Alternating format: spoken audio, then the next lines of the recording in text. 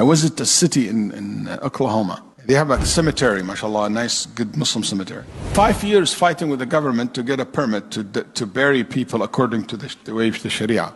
They win the case on Monday. Tuesday or Wednesday, he got a phone call. Sounds like a white lady calling him saying, hey, my mom passed away and we need to bury her in your cemetery. He said, it's not ready yet.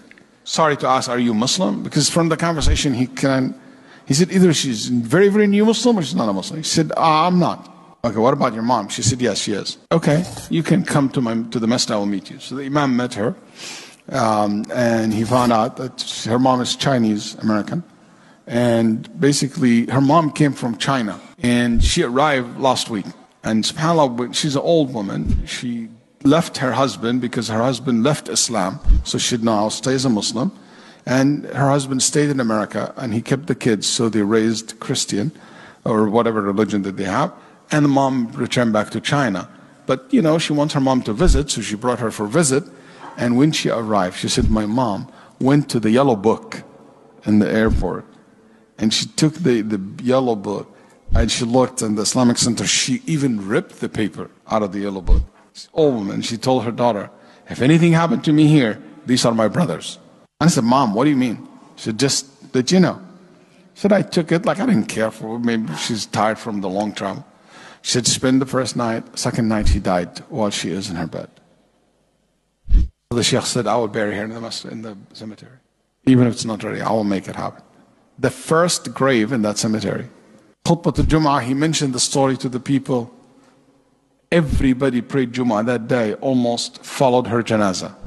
Then the family were shocked. And they said to him, why?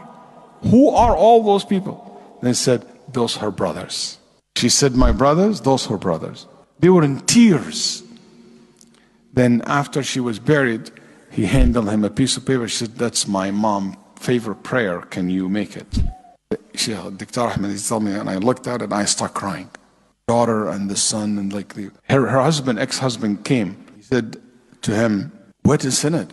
And she said, subhanAllah, she wrote in a broken Arabic letter, and it says, Ya Allah, guide my kids, guide my children.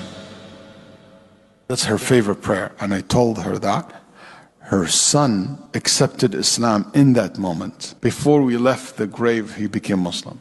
And her husband said, I want to reserve, or ex-husband said, I want to reserve the grave next to her. How much it costs? So the Imam said, the cost of that grave is La ilaha illallah. And he said, Ashhadu an la ilaha illallah.